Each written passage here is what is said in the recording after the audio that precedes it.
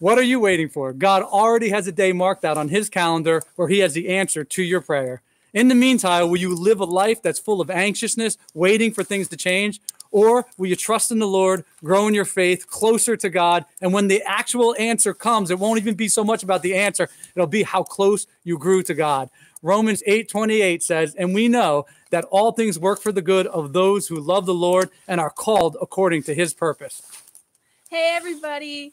So when I was in high school, I wasn't sure if I wanted to go to college or not. But God totally opened the door in his time on his calendar for me to go to Ground Zero. And it was such an answered prayer.